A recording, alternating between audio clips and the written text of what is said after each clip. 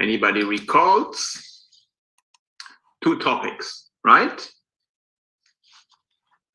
The majority of the time we discussed service operations, and we discussed the differences of service operations that we had, right? And when we talked about service operations, we discussed the problem, or we have to manage variability in the process entered through the customer, right? We discussed options, how we manage variability. Can anybody recall this of managing variability, what it was? There was one slide where we spent a considerable amount of time with. You guys remember that? We used as an example, I think it was Starbucks, when we talked about the 5 types of variability, right? Can you remember this? You guys remember this? Yes? No?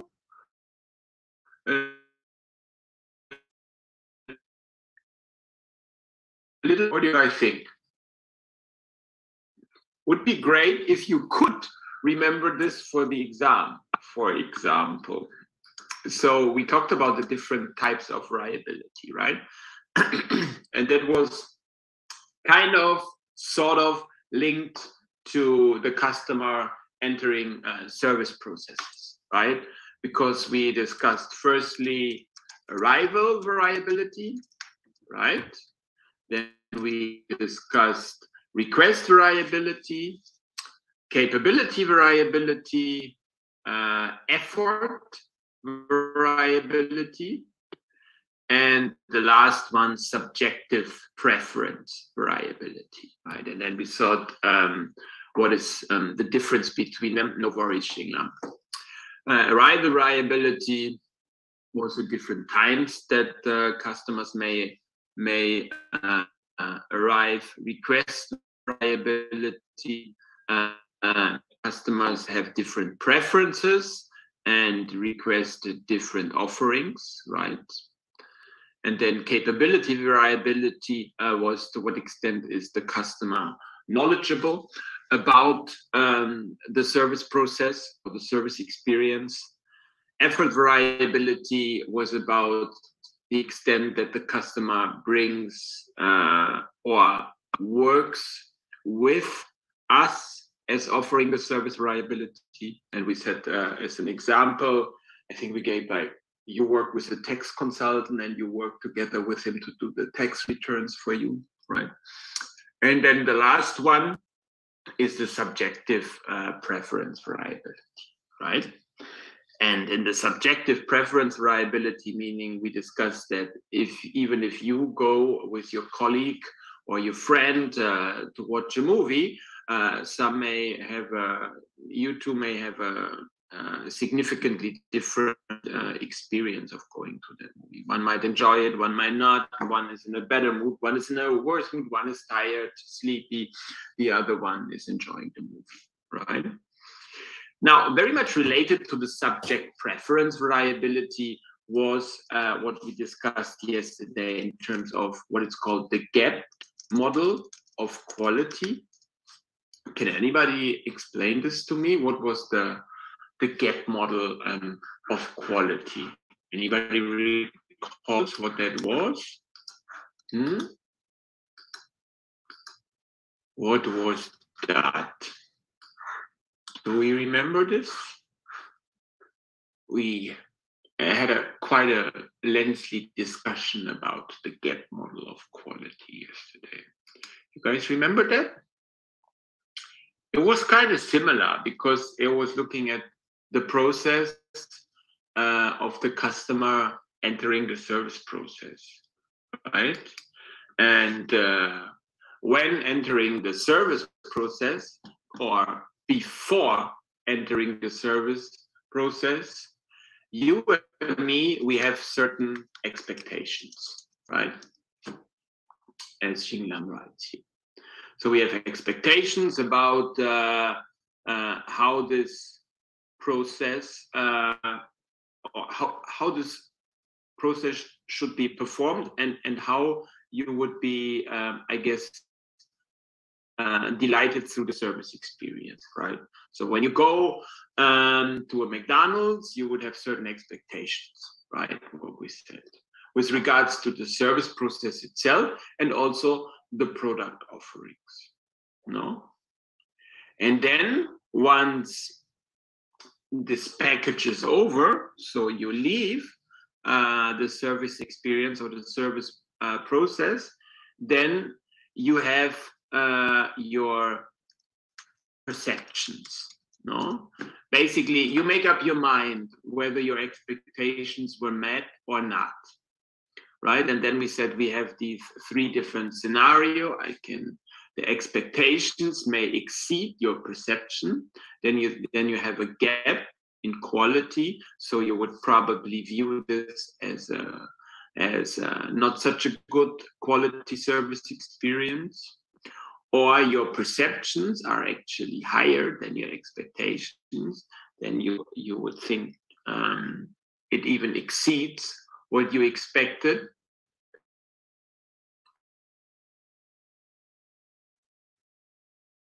You would have a very, very positive evaluation of this. Or it could be equal, right? That the perceptions meet the expectations. So that scenario, you would be somewhat satisfied, right? So these were the three options that we had. So this is what we discussed, right? And this is, I would suggest, important for the exam, and you may want to have another look to revise this, okay?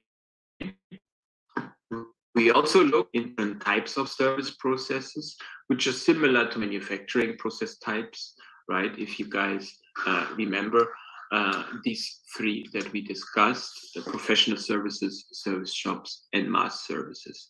Would also be advisable if you could check this again before the exam, okay? And then after the break, we started is session number 4, which was the design of products and services, right? And where you had to do an exercise where you were faced with the task of redesigning the shopping trolley, okay? So we started that session basically with going that direction. And then after doing so, we looked at how the professionals are actually doing that and what they came up with. We looked at a case study of a company called IDEO, right? A company situated in Silicon Valley that does design consultancies for major companies, right? And there we saw the process of redesigning the shopping trolley, right? And today we're gonna take a much more closer look at this design process of redesigning products, designing new products, right? And this is our session for today. Can you guys see my screen? I suppose so, right? Okay, let's start. So what are the key questions that we are trying to answer here in this lecture? Firstly, what is product service design? Are product service design objectives specified? Is the product service design process defined? Are the resources for developing products and services adequate? Are product service design and process design done simultaneously? You guys also recall that you had to, or I gave you a case to have a look at. Did you guys have the time to at least read the case that I assigned you to yesterday? You guys recall what that was, or not so much? Yes, right. So the case, oopsie, was these roasty chips case, right? And the case was about Monica Allen, who was a technical vice president for a company that does snacks or just food items, right? Groceries. And they are developing a new food item where they have like, I don't know, a crisp outside, soft in the inside, and some form of dairy in the middle, right? It sounded complicated, and they had 3 major issues with that. Okay, there were some questions associated with this. Okay, I will leave that for now because I first want to introduce the topic, and then we go through the questions, and then it will be easier to provide answers to these questions. Okay, but just to say, I haven't forgotten about this case, which we will discuss today later. Okay. Now, let's do this. So, what is product service design? It's basically a process in itself of defining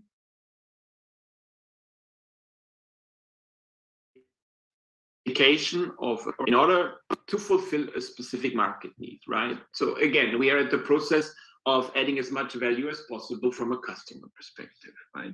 So the outcome of this process is a fully detailed product or service that can be then produced on an ongoing basis, okay? Well, I want to stress this ongoing basis, right? Because there's a difference between prototyping and production, right? And companies are regularly struggling to come from prototyping and then to mass production, okay? And we will discuss this. You also saw this in the you read yesterday, okay? The design of the product and service and the process of manufacturing these ones or offering these services are interrelated and should also be treated as being interrelated. And that's why sometimes it probably is not advisable to split it up when having designing more prototypes and designing for mass production, okay? So products and services should be, when we design them, already think about whether we can efficiently and effectively create them and manufacture them, right? So, thus, the product and service design has an impact on the process design.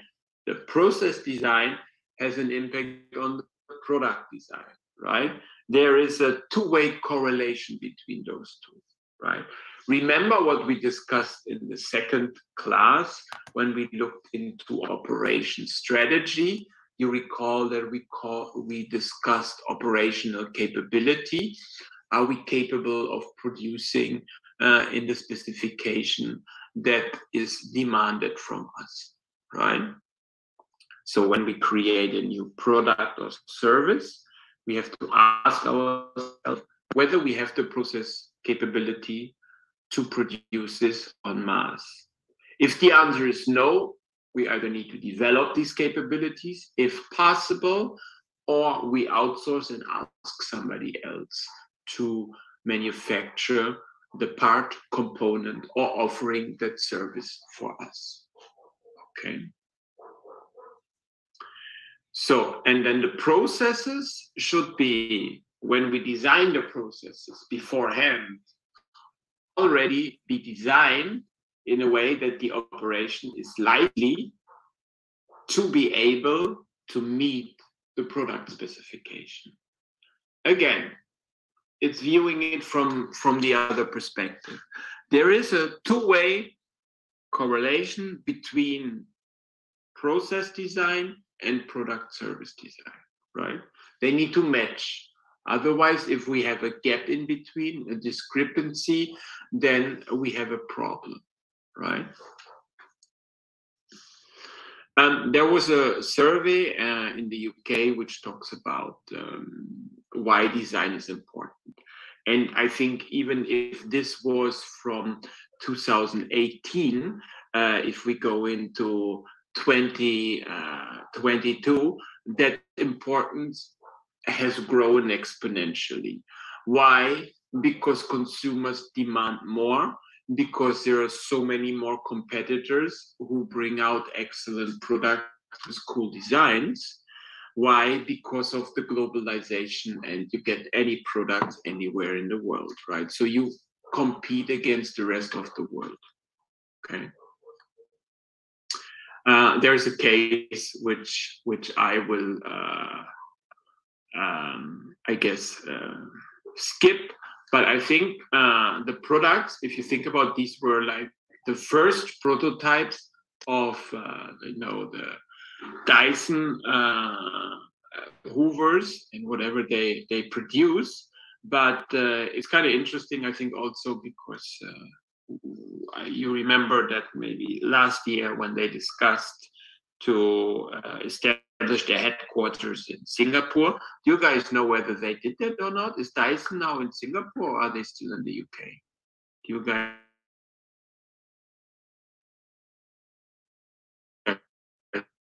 know that? Could open up their headquarters in Singapore.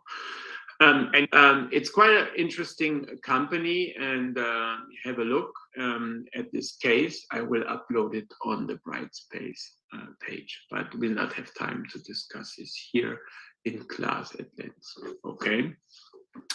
Now, what is designed in a product or a service, right? There are three things we can divide it to, right? A concept is designed, a package or packaging is designed, and the process is designed. So let's start with the latter, the process, right? Designing the process means the way in which the component products and services are created and delivered, right? So let's say you have designed a new ride at Disney World, right? A new whatever fun ride.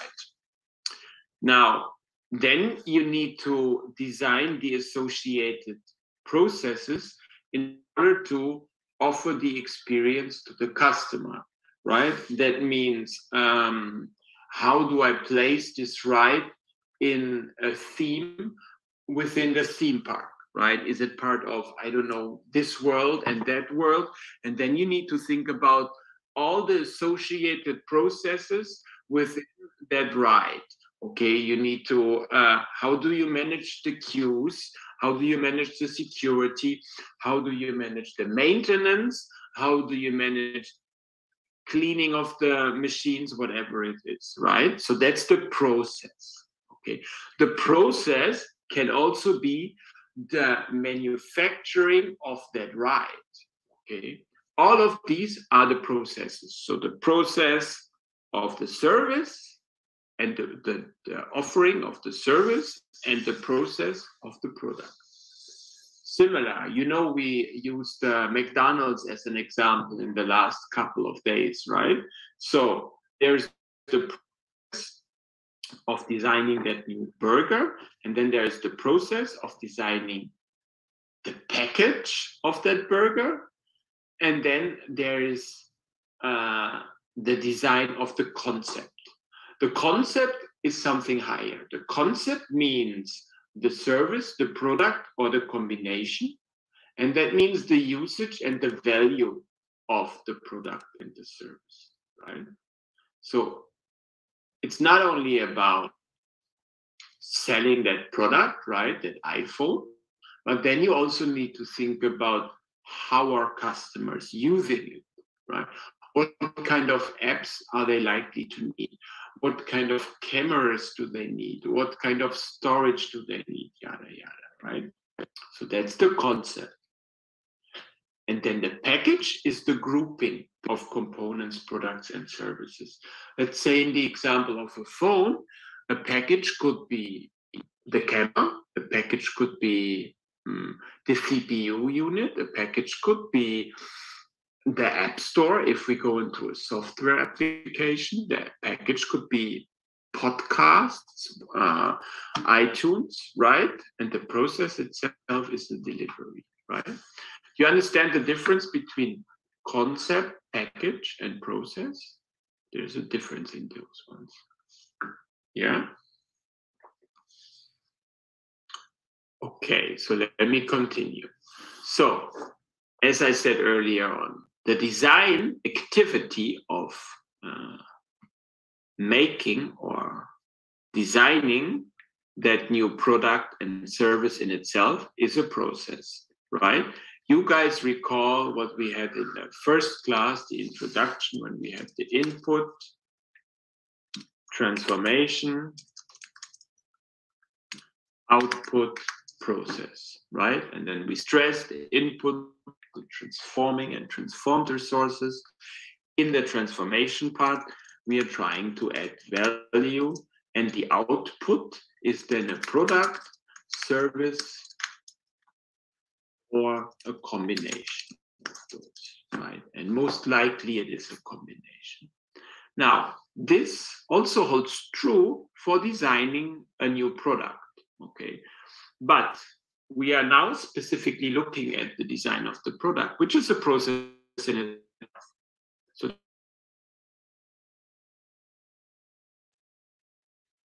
the transforming resource, design equipment, design technical stuff, and then what gets transformed, for example, the technical information, market information, time information.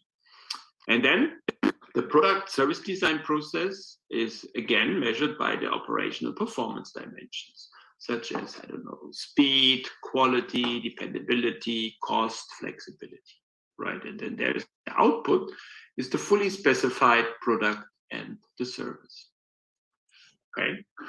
These performance objectives are coming back here, right? Now, this was also part, or the first question in the case of the roasties. The design objectives are the same as the operational performance objectives, right? You recall them? Right? And these ones you need to remember, right? And we have discussed them in the first class, in the second class, and now they're coming back. Quality, speed, dependability, flexibility, and cost. So, to what extent is the output of quality? How long does the process take? It's the speed. How dependable is it that it takes so long? How dependable is the quality? How dependable are we on time? How flexible are we? Can we change the process? Can we change the product? Can we change the service? How efficient is that process? Okay, these are the costs. And here you see something that has also been discussed in the case, that a delay in the time to market disproportionately delays the financial break-even point, right? So think about the investment that we have to make in order to develop a new product or a new service, right? We need to think about, remember in project management, when we talked about the payback methods. Do you guys remember that? Yes? The payback method we discussed was associated with the net present value. Do we remember this or not? What do we think? You guys remember or not? No. Disappointing. That means I did a very bad job in explaining this to you. Okay, and I apologize that this for you. If you haven't done, or whoever was your lecturer and explaining this to you. But you guys already had project management, right? did you have? So that's why there is some things called the payback method. You can Google it, right? It's very simple. It basically you calculate the years until your investments amortize, meaning that break even, right? And this is the same with investing in a project, because you could say that a development of a new product or service is a project in itself, right? Has a defined start and end, is unique, something that has never been done before, right? It's very complex. That's the definition of a project, right? So if we have a delay in the time to market, we also delay the payback, right? In the break-even point. So then you have the developmental cost and the developmental cost of the delayed project, right? Then you have the delayed cash flow, right? When it was here and it was here, okay? That's basically what it means. Now, these are the 5 stages in the product service design process, okay? These are the stages in the process, okay? Now, firstly comes the concept generation, concept screening, preliminary design, evaluation and improvement, and the prototyping and the final design. So, yesterday, you could have gotten until here. So the first 3 you could have done. Let's say without COVID, we could probably even go here, right? Evaluation. So you could say, and they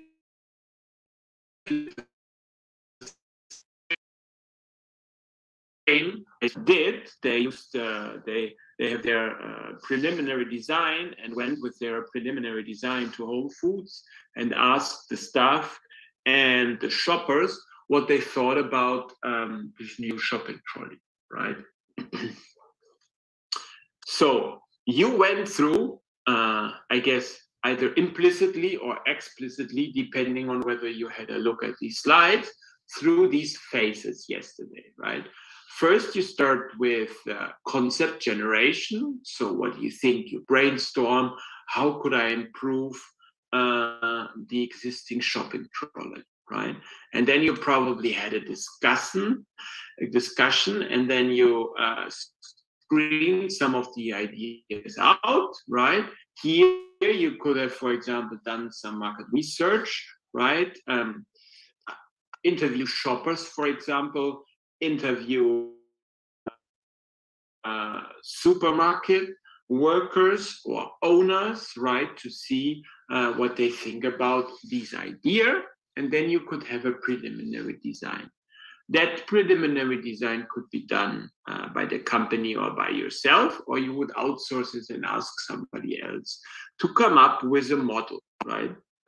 Think about, for example, when they design a new car with a new body shape, they used to have like clay models, and they still do, even with all the computer models, right, to see and feel the new shape of a car, right? And then you would do an evaluation of those ideas and try to improve them. And then you would have the prototype, which goes then to the final design, okay? What is important here, right? I'll become less uncertain and more certain about the final design, right? From the concept generation phase over the screening, the preliminary design, evaluation and improvement until the prototyping, right? So from one end to the other end, I become more certain of how the final product would look like or service, okay? Now, let's talk a little bit about the first phase, which is the concept generation. So how could you come up with new ideas for either improving a product or a completely new product? They could come from customers, right, through marketing activities. You could talk to customers, right? You could look at what competitors are doing. there's a principle called reverse engineering, where you take their developments and basically try to understand how they manufactured them. Ideas can also come from staff, right? Especially those that meet customers every day, and from your R&D department, right? This is, I guess, to some extent related to what we said to what extent what we said in terms of operations management. What is the importance of operations management, right? To one hand, we said that a company can be engineers-led. To some other extent, we said that the company is marketing-led. And then we see how important one is for the other one, okay?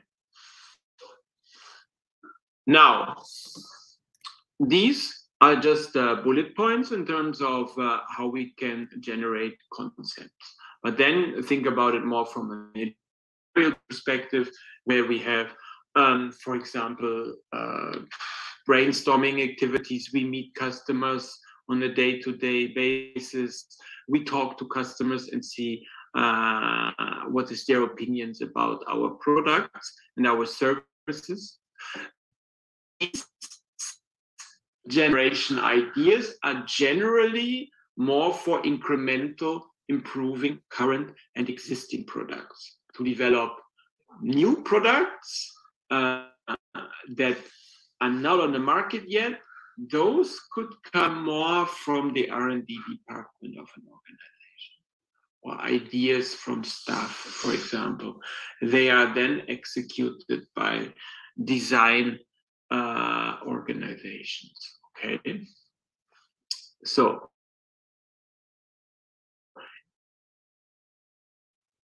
some assessing concepts that we have generated here. So now, when we go into screening, we are at stage number 2, right? Concepts screening. Here we evaluate the feasibility, for example, of these generated concepts, okay? So, some dimensions how we can evaluate these ideas that we've come up with, okay? Could be the feasibility. How difficult is it to produce it as a prototype, and how difficult it is to produce this in mass, right? Acceptability. Is it worthwhile to do so? Would we increase our market share to do so? Would we increase our competitiveness? Would we become or gain a sustainable competitive advantage if we change a product or develop a product that way? And the last one is related to the first point, and that is some form of risk assessment, which is called here vulnerability. What could go wrong, okay? And these then go further, these criteria, in the consequences. So, meaning that what investments will we need? What returns could we expect? What could go wrong? What are the risks that we could expect, right? And then we evaluate the concept, right? Whether a concept should be part of the new product development, okay? So as I said yesterday, it's kind of like a funnel, okay? You put all the concepts at the beginning in. Let's say you are making coffee. You do a pour over coffee. So all the water gets in, but in the end, what comes out? Down here then is the final design, okay, with the specification. And again, this then is linked to the movement from uncertain to be certain regarding the final design. Also, with regards to the screening and evaluation which we have here, which was what we had here. Right, so this is putting the things together and graphically illustrate this through a funnel. So first, we have the concept and the large number of design options, and then over time, it becomes clear how it should look like. These are then the final design specification. So, and then over time, you become more certain and the uncertainty decreases.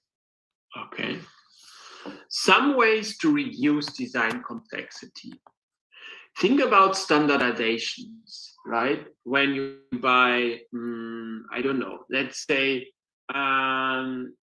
certain cars from Volkswagen, communal parts between Audi and Volkswagen and Skoda. So we standardize parts. We can also not only standardize the product, we could also standardize the manufacturing process. Communality, right? Think about we have a similar basis and use communal parts in order to reduce the design complexity and also to reduce the cost. Or we take a modular approach, right? Or the last one is mass customization, right? I think I have a video on mass customization, which is kind of interesting. Let me see if I can find it and if you guys want to have a look. I think it was after this. Was an idea? Okay.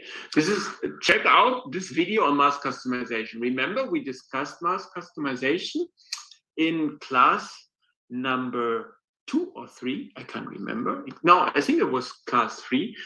We said we produce something in mass to reduce cost, and then we switch over to customization where we gain flexibility, right? And then we said it is like a combination of push and pull process at the same time. So check out how this is done from a technology perspective here. Wait.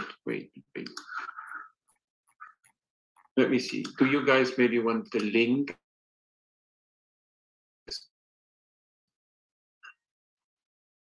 Then the T is better than if you watch it over Zoom. Okay, but anyhow, here it is. Check this out. The biggest challenge is to be able to make customized products at a cost competitive with mass-produced products. That's truly where the challenge comes from. As far as manufacturing goes, the direction we took was to be vertically integrated.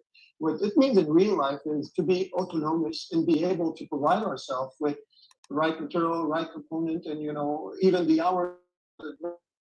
Being autonomous like we are now will enable us to be on time, do the right shape, dare to do things that did not exist before, rather than being told out in the market, well, that we don't do and we just can't make happen. Our architect and designer involved in the whole process look at us and say, well, we would like to have special stuff. We said, good, we like special stuff because we're the only one that could do it. We're the only one that could possibly make whatever your dream you have, we can make it. And the capability of the factory is based on this. We're giving our customer the capability to do any creative solution. We don't bring a limitation. Our manufacturing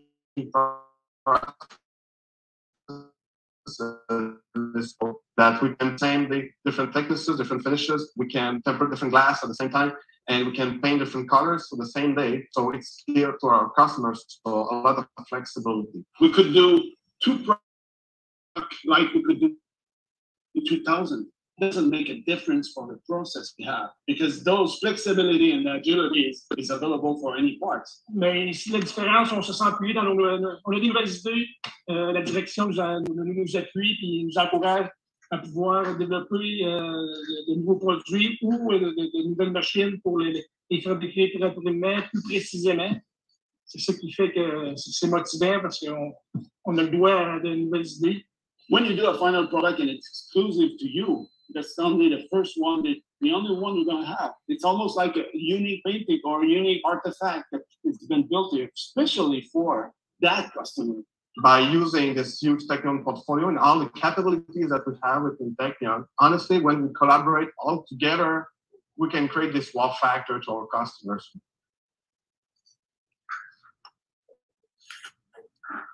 You see, I think this is quite interesting, especially now when you think about all the technological developments that we have and how we can actually execute execute this mass customization, right?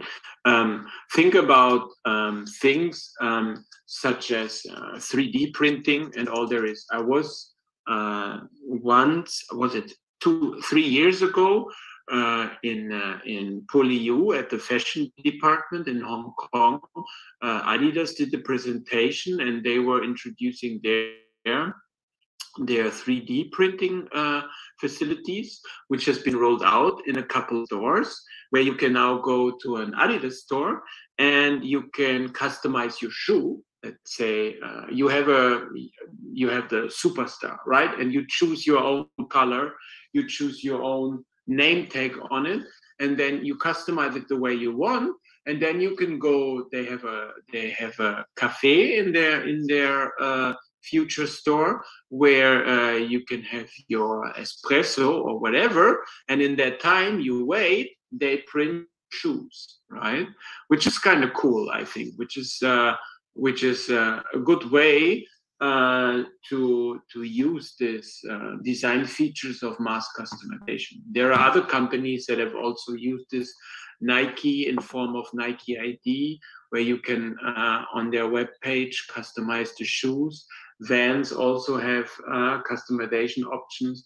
There are some glasses manufacturer for sunglasses and prescription that use like options where you can online design your own glasses and they would send it to you. So there are multiple options that are, I guess, enhanced and really increase the value for the customers, right? What they also said in this video. And you can create value by having this pull part of the process where the customer can be part of the design process, right? And customize the product in a way that the customer appreciates. Right? But you could be efficient because, let's say, in Adidas case, they would have the base model already be manufactured in the different sizes, and then they add the customization part on top of the shoe, right? That way, you can offer and get the best of both worlds, from a push environment and from a pull environment. And this becomes more and more important also from a design perspective, right? That's what we had here. And you can also think about the modularization, commonality, and standardization, those being the prerequisite of being able to mass customize, right? Which is very important. Okay, now let's take a break, have a coffee or have a tea. Now it's so difficult for me to calculate this. Is it 9? Is it 3:30 now in Hong Kong, or is it 4:30? 3:30, 4:30? You tell me. Okay. Thank you. So let's take 20 minutes, and we see each other at 4:45. Okay. Okay. Let's have a short coffee break. See you in 20 minutes, guys.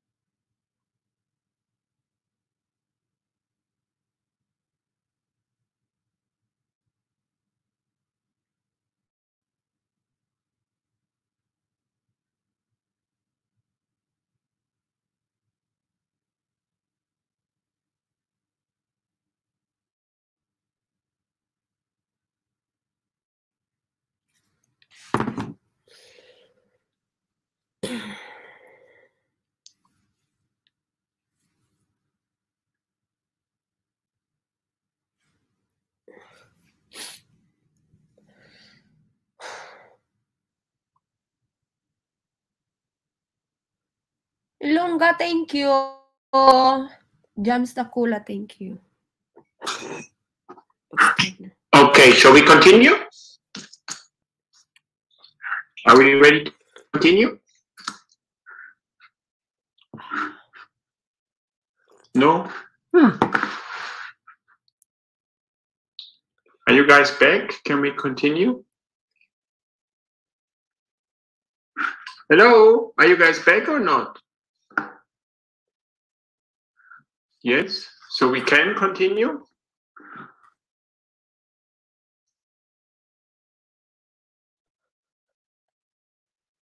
Okay. Remember, we were at the reducing design complexity, okay? And then we looked at these options of standardization, commonality, modularization, and then we looked at a short video on mass customization and had a short discussion on this. Now let's go back where we at in terms of this. Now we are here, right? The evaluation and the improvement phase. Okay. Now the purpose of this stage and also the goal of this stage is to take the preliminary design and to evaluate how this can be improved or before it is tested in the market. So we are still inside the organization. So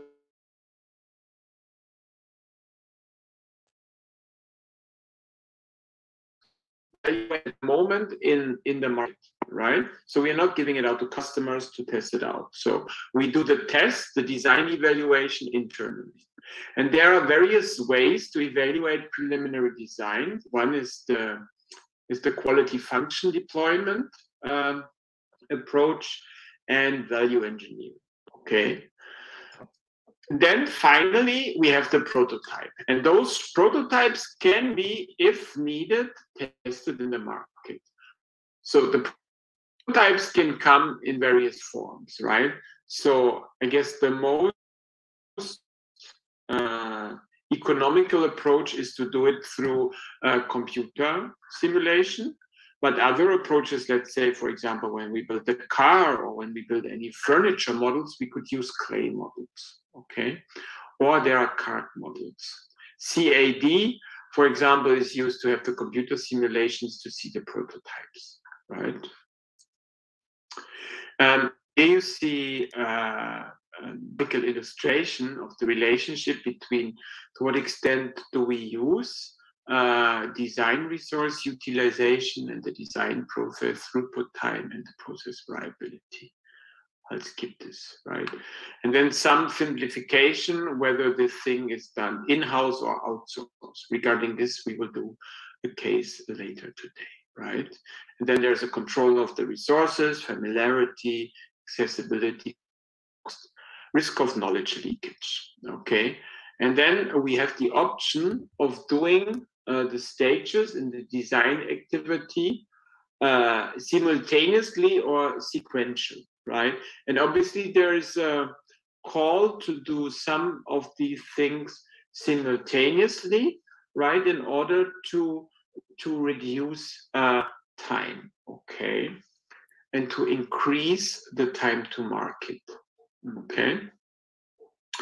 Now here you see, this is very similar to project management, right? Where should the management activity or attention be at which time in the process, from the knowledge acquisition to the launch, right?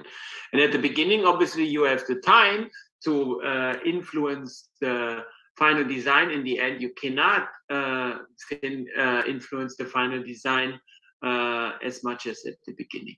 Okay, so we go through the phases of knowledge acquisition, concept, investigation, basic design, initial tests, pilot, prototyping, manufacturing, rank up, and the launching.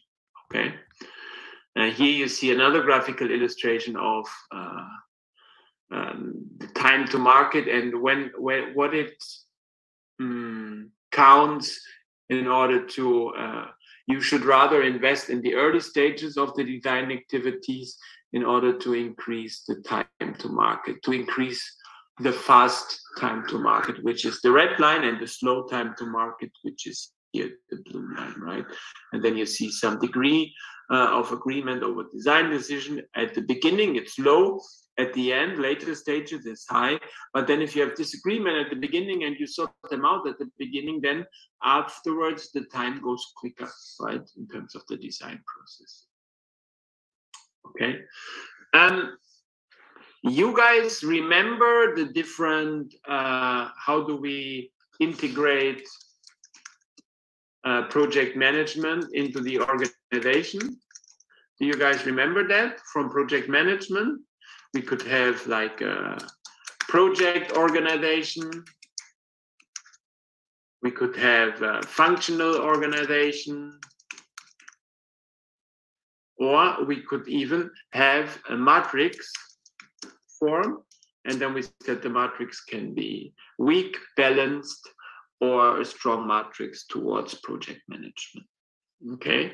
And here are organizational structures, how I can introduce and implement project management in terms of designing activities into the organization, right? So depending on how important project management is, or product development is for the organization, becoming increasingly a project orientation, right? We have a pure functional organizational type. If we do not run anything on projects, we can have matrix forms.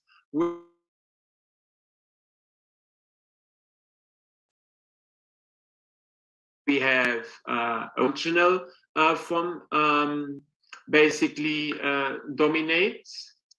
We could also have a form that we have an equal form, that the functional still dominates a little bit, but the project management becomes more and more strong. So these ones two are much more of a balanced approach. And this one is a strong matrix form, or we have a pure project organization, right?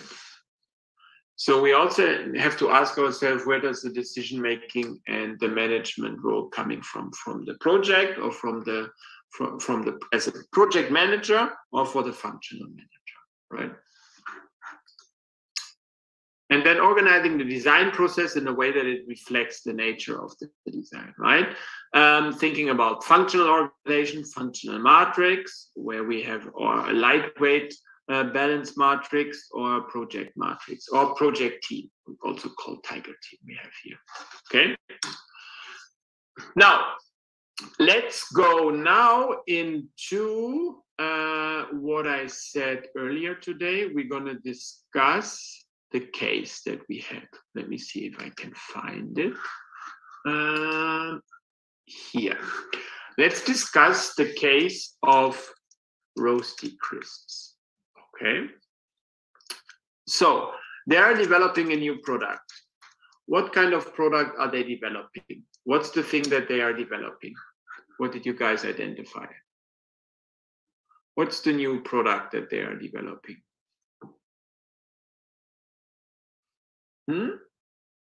Have you read this? Yes, no? What are they developing here? What's your opinion? Come on, participate. The quicker we can finish, the quicker we can finish. So now you got to work. What's this new product? What are they developing? Do we see anything in the text, what they're developing here? No?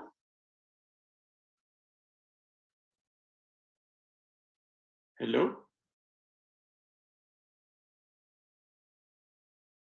So here you see, they are developing a new form of snack food, which they call the savory potato cookies. Do competitors already have these kind of snack foods on the market, or are they the first coming to market with this? What do you think? Come on, now reply. They're the first, right? So, and I guess they are a little bit worried that the competition competitors would replicate and re-engineer what they're doing, right? Because what they're doing is something new, right? They have what they call discs of crisp fried potatoes with a soft dairy cheese-like filling. Does this sound appetizing to you guys? To me, not so much. But maybe somebody will like it. I don't know. Anyhow, me neither. Not my thing. Okay. Now, the first question here is kind of interesting. How would you rank the innovation objectives? Now we need to read between the lines what they said in the case. Okay, what would you say first objective for this company? What do you think? What's the first objective?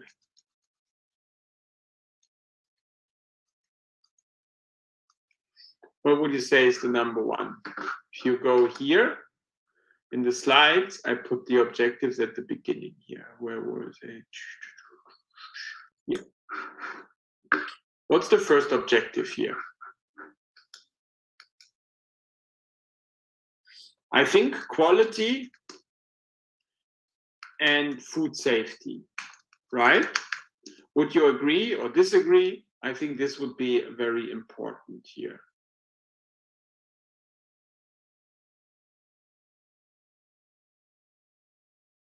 I think this would be the number one objective. Thank you, guys. And secondly, I think what's very important is what they call the speed here, right? So that they will be able to bring this to market quite quickly. I do not think, after reading the case, that cost is maybe the most important one. But cost is an issue when we talk about the resources that we have here. Because in the second question, what are the key issues in resourcing this innovation process, right? The key issue, I think, I would say, is the complexity of the product, firstly, right? Because I think somewhere it says, here it says, perhaps most important, we must ensure that the crisps are 200% safe, right? That's what we have there. But these are the developmental objectives that we have there, right? And they're thinking about then the innovation activities that they need and that they need help, right? They need help because they have no experience, right, in working with dairy products itself, right? And dairy product development. No, and then they are seeking help from the inside or from the outside. Another, I think, important consideration for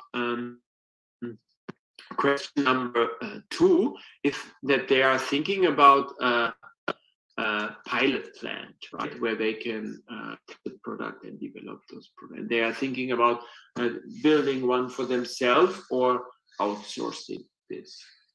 So I think these are some of the key issues that we have there. And what are the main factors influencing the resource decision? They should be, the answer to question number 3 should be, they should reflect the innovation objectives, right? Meaning that any decision that I make in terms of the resources that I put in should reflect that I am looking for quality and food safety and the speed, right? And I guess what is concerning currently is that they do not have sufficient budget, right? And what does Monica suggest? What does she need more? What did she say in the text? You guys remember what she says? What is she looking for? You guys know or recall? What did she say?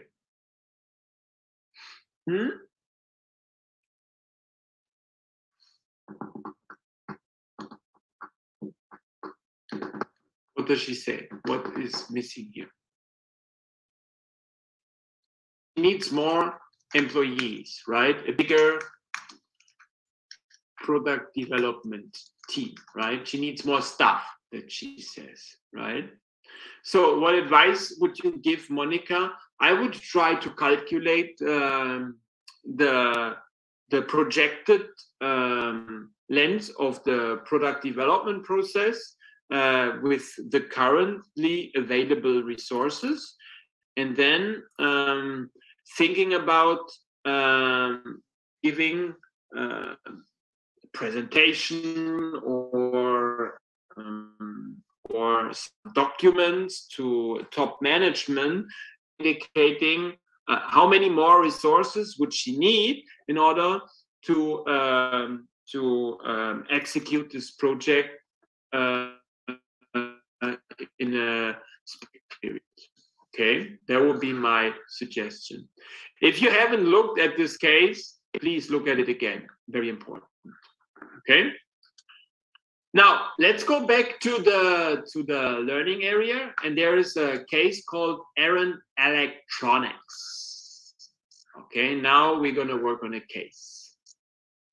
Aaron Electronics is a company that is based in the Netherlands. Okay.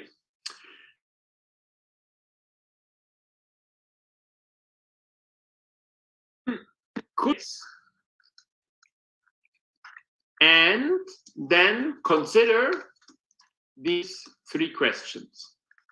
It would be great if you could read the case individually and then go together in your team, okay, and go in a group.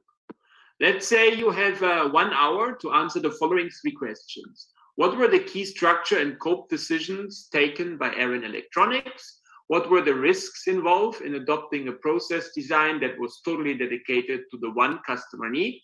And what were the advantages and disadvantages of each location option to function? And why do you think they actually choose to co-locate with AE? Okay, so it's related to product development, but it's also somewhat related to outsourcing and outsourcing decision. Kind of what we've discussed earlier today. So can you work in teams, take the time to read it firstly, and then we come back and discuss at, now it's 5, so at 6:10 we need back. Is that cool? Yeah? Okay, so consider this, read this. It's under your learning material. It's called Aaron Electronics.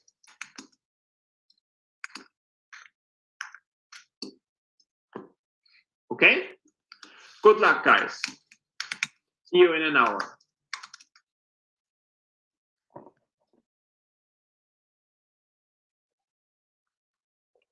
At 6:10 p.m.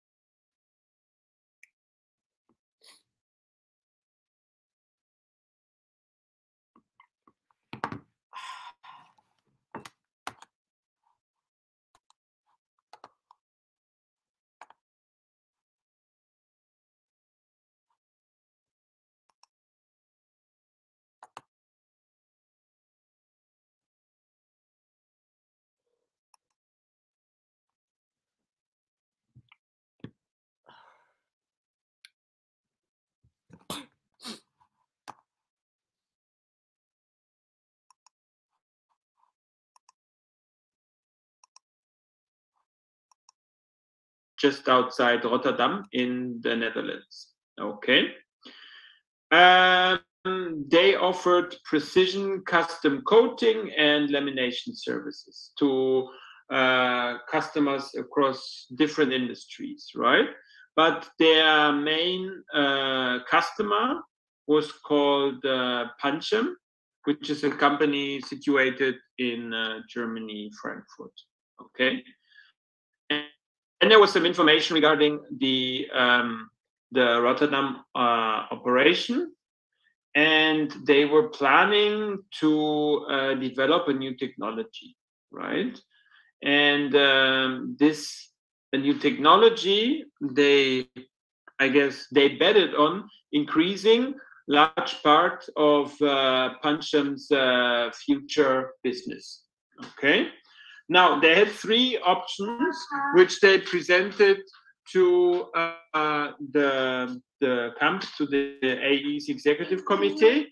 They could expand an existing site by building a new machine, which costed 19 million in capital expenditure. The second option was to build a new facility alongside the existing plant, which costed 22 million in capital.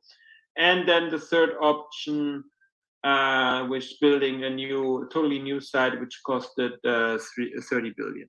Okay. What did they decide on? You guys remember? What did they decide on? Option 1, 2, or 3? You guys remember what they decided on? Option 1, 2, or 3?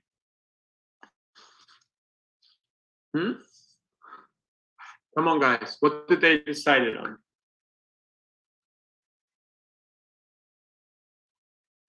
Option 2 or option 3? What do you guys think?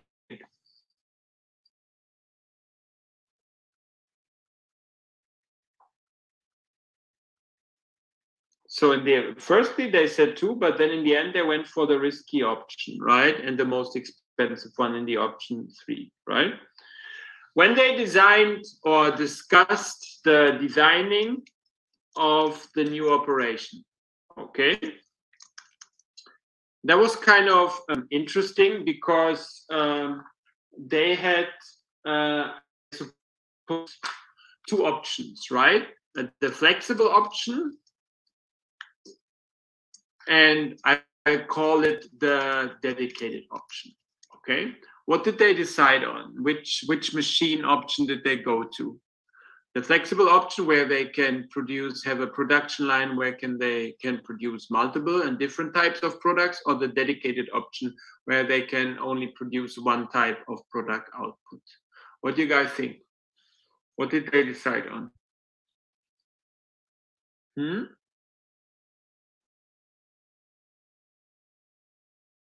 Come on, guys, work with me here.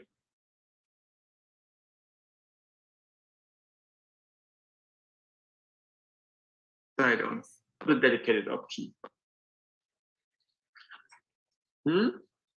Hello? They went for the dedicated option, right? So where they can only produce one different type of product, and they betted on selling this product mainly to Panchem, right? And then the case went on to discuss the buyer-supplier relationship between AE and Panchem, or however you write them, right? And Panchem was actually considering relocating, right? In the end, they actually located to a facility across the road from AE's Rotterdam. So they were co-locating to co-producing and being together. Actually, in the case afterwards, they discussed that they used one door where one can go to the one and one to the other side, and the case closed with saying that the store is never locked, right? Now let's go to the questions that we have here, right? There are 3 interrelated questions.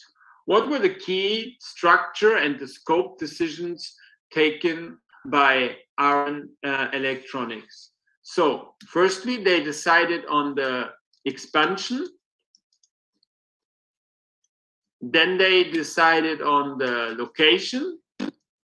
Then they also decided on the business, i.e. machine that they were going through, right? These were the main decisions that they've taken.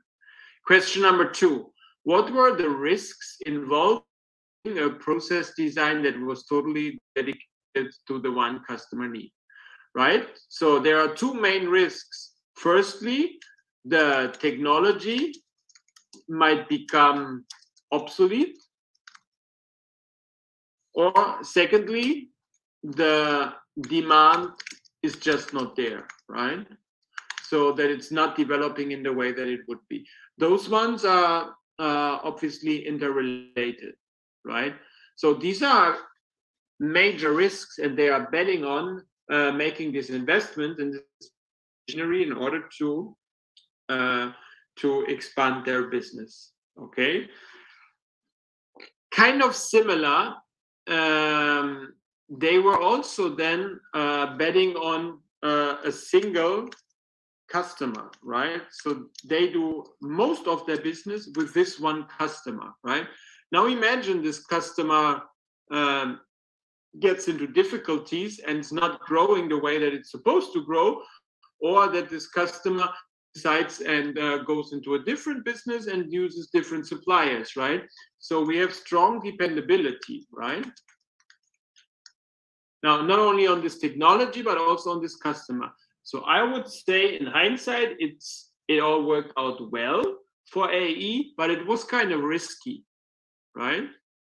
The advantages of being close in the location, being there, are twofold, right? But the main one is that they could develop and enhance their collaborative relationship, but they could also work together in terms of operational collaboration. Let's say, I don't know, capacity management, inventory management, yada, yada, right? These would be the advantages. Disadvantages, again, if this relationship does not turn out the way that they're supposed to plan, how it is supposed to turn out, okay? Now, that was it for session number 4. Let me rephrase and tell you what might or might not be important for the exam, okay? Now, what you need to know is the product and service design activity is a process itself and how it looks like, right? You need to know what are the product and service design objectives, because we also discussed this in the case where they developed this new, what was it? Crisp with some dairy in it, okay? So that you need to know, okay? You also need to know the design stages of the product service design. So the concept generation, concept screening, preliminary design, evaluation, improvement and prototype in each stage. Okay, so these are all these slides that are following until here. So slide 17, slide 16, 15, 14, 13, 12, and 11. Okay, that's about it. Any questions? Anybody has any questions? Yes, no, no, yes? No? Okay, cool. So finally, one thing before we finish up, if you have the time and the energy tonight, I put up a reading on Lego from the FT, and that is about how Lego makes a breakthrough design change in their bricks in becoming greener and recycling bottles. Okay, I think it's quite interesting, especially in terms of an innovation. Okay, if you have time, have a look at this. It's very short. You can do it very quickly. Okay, guys, that was it for me today. I see you guys tomorrow, and tomorrow we're going to talk about capacity management. Yoo-hoo, for a Friday afternoon. Okay. Thank you very much, guys. I appreciate again your commitment to participate, and I see you guys tomorrow, right? Thank you, guys. See you tomorrow.